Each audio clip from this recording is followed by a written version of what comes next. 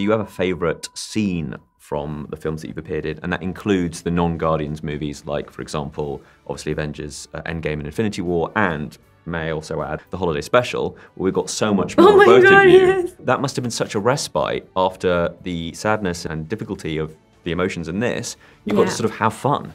The holiday special was such a breath of fresh air and just like going completely crazy and just go like full on like weirdo.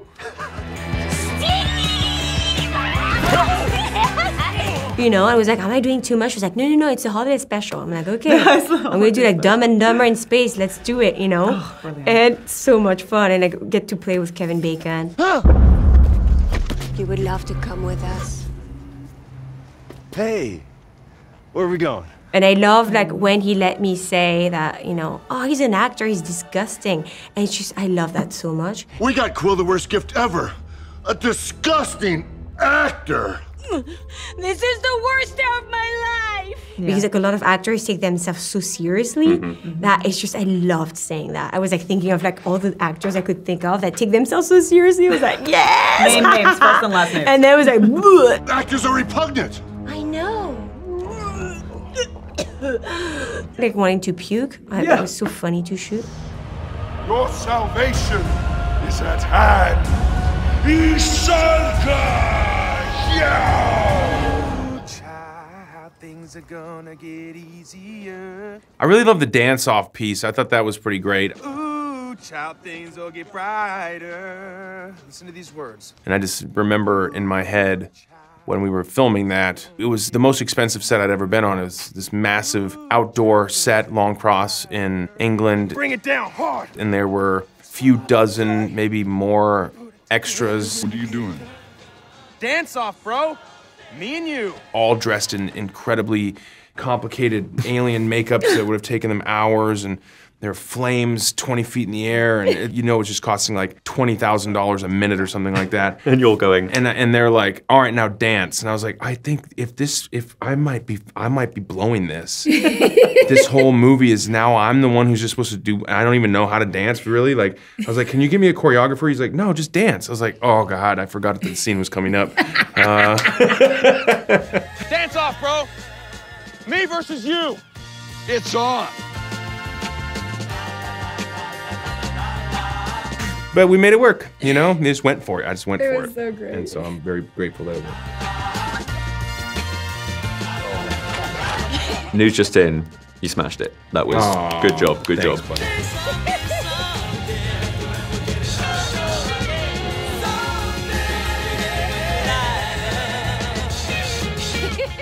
I've talked to Karen before about lines that sort of followed you around, and obviously not ripe. Oh, yeah. So it's still going strong, by the way. Well, hello, boys. Still going strong. Every time you eat any fruit, people will go, It's not ripe. It's not ripe. I'm imagining Krabby Puppy. Yes! That's a big one for you, right? The Krabby Puppy's so cute, he makes me wanna die. But also had to like, I didn't know what it meant because I'm French, so I'm like, what's a Krabby Puppy? Is it a puppy that looks like a crab? For me, it's like what I imagined in my head. It was like, Krabby Puppy, cute. I'm Groot. Yeah, you said that. I am Groot. All the time. All the time. I am Groot. I know who you are already. Said with love, but all the time. Yeah. All the time. I get that, I get that.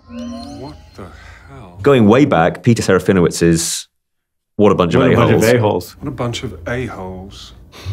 Which Peter didn't want to say. Did he not? No, he says, shouldn't I say assholes? I'm like, no, it's funnier if he says a-holes. It's just like still ridiculous. You're in a formal suit. Yeah. It makes sense that you're muting yourself slightly. Yeah. And there's one in this film, which I hope you don't mind me bringing up, which is extraordinary phallus. Yeah.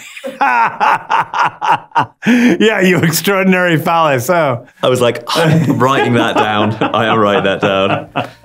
God, it's fun to play with Wolf Poulter, isn't it? He's a great guy. You know, he's such a fun guy. Just a good time. Do you have a memorable bit of direction from James?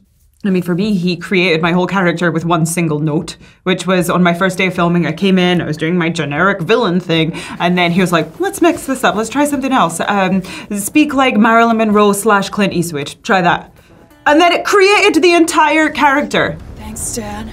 Sounds fair. The voice, it informed the way I moved. This is one fight you won't win. I started slinking around more. Let's head to the kiln. That is a piece of direction that is the best I've ever heard. Karen, that's it. That's it. Yeah. My mind's blown. I know. Oh, he's a bit good, isn't he? Yeah, he's pretty good. Yeah, he's really good. The one thing I remember is talking to Chris Pratt when he had little baby Groot on him and to think about his son Jack. And the minute I said that, Chris was looking down, he just got these tears in his eyes because he loves Jack so much. And that's about the only direction I ever remember giving. Besides, going up to Chris and going, just don't suck this time. Do it again, but suck less. What about cracking up? Because I get the impression you guys are a tight family and you'll find any excuse to make each other laugh.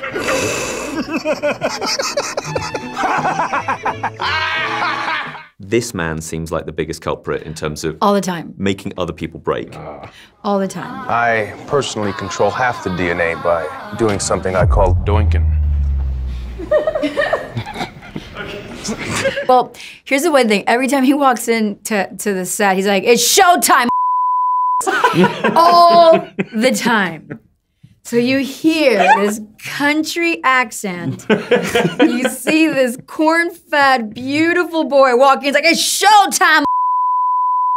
And you could have been having the hardest morning because you woke up at 3, you're doing 3 hours of makeup, but Chris Pratt just rolled onto set. So then all of a sudden, it's infectious. But then you'll see him, as James is establishing what we're gonna be doing in the scene, you'll see his eyeballs moving you just always I'm like, oh, he's cooking up a line or something. And then he'll say something and it's hilarious.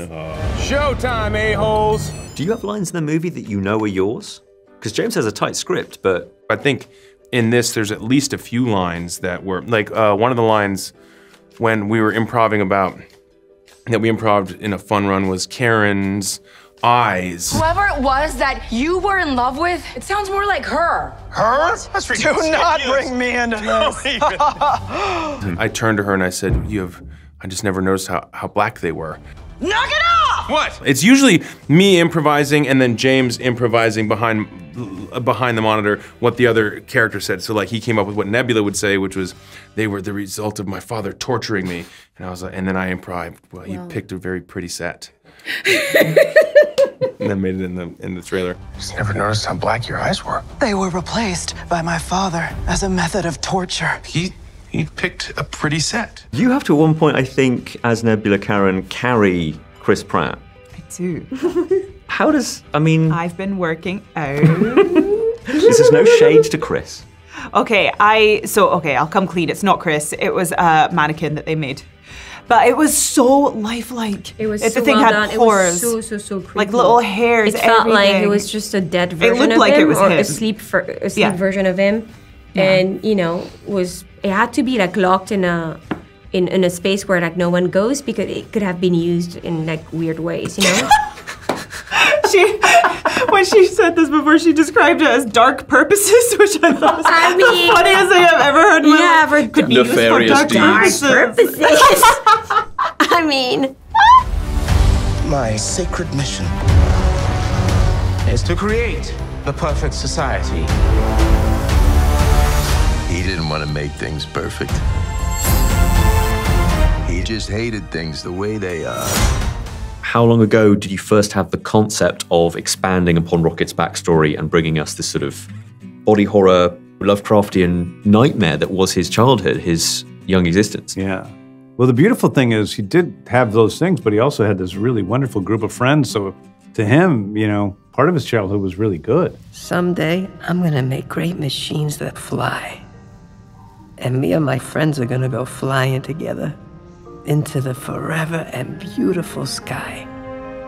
Lila, and Teefs, and Flora, and me. Rocket. Yeah, that was from the beginning. That was from the very beginning.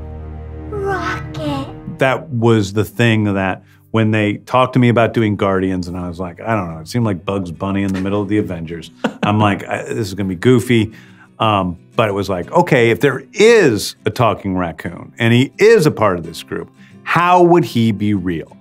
And as soon as that started, then that exploded everything for me. That was what started it all. And I was in the car, and I was like, oh, God, he's the saddest creature in the entire universe. And that was the story. We were always searching for a family until we found each other. Let's give the galaxy something to remember us by. I can say I've never quite had a love affair with any character as I have with Rocket. And the hardest thing for me is, you know, moving on from him, because he's the hardest thing for me to say goodbye to, because that's who I've seen this world through. We have been running our whole lives. Pete, I'm done running. Really big question, but I have to ask it. We're at the third movie now. It's the end of an era. Why do you think the Guardians movies have been such a success? I know the simple, quick answer is James Gunn. James Gunn. Yeah. But care you to elaborate? Yeah, I think he puts so much of himself into every character, and it just sort of really humanizes all of these alien characters that I think everybody can connect to them in some way, and he gives it so much weight and care, every single character, that you're like, these are like fun popcorn movies, but you're also getting like really deeply cathartic emotional experiences. Yeah, you just care about every character. Why are you doing this? I'm crying over a tree. Why? Okay. Yeah, if anything, I mean, you remember in the first movie when he says, "We are Groot." I mean, I just, even thinking about it now, I could cry. Yeah. We are Groot. It's just like, and it's a talking tree. What? It's amazing. I think the music, the needle drop moments of sentimental music is such a huge part of causing a stir of emotions in people's hearts. It's not time to make a change. Just relax, take it easy. Epic vistas, beautiful scenery, color. How can I try to explain? We treat the characters real. We are sincere, and I completely love those characters. Same old story. And then humor, the tone. The humor, my God. The tone is the best. Something special. So the minute you feel moved by the emotional through line of these very human aliens, you get sideswept by a really hilarious, punchy comment or plucky attitude or something silly like a vomiting baby tree. What about the end? If we can discuss the fact that this is maybe not a franchise that's going to go on forever. How are you feeling? What? Huh? Talk like that. How do you feel about the idea of James Gunn and you guys not necessarily being part of the same gang? I'm against it. I'm against it. It's sad because, you know, it's such a beautiful story. We love our characters and we love, you know, playing together, but... But all things must come to an end. Yeah, it's how James Gunn imagined it, you know, the end of the trilogy, so... Yeah. You know, we respect that. Guys, thank you so much for these movies because it's been an adventure. Aww. We've been on a real ride and you've made us cry. Thank you so much. Quite a few times. James, thank you. Thanks. Thank you for this. Thank you for this film. Thank you. Thanks, man. I appreciate it. Thanks for watching. If you enjoyed this video, don't forget to subscribe and click the bell icon to keep up to date. You can listen to my Radio 1 movies and TV podcast, Screen Time, on BBC Sounds. And you can find these interviews in full on BBC iPlayer by searching Movies with Ali Plumb.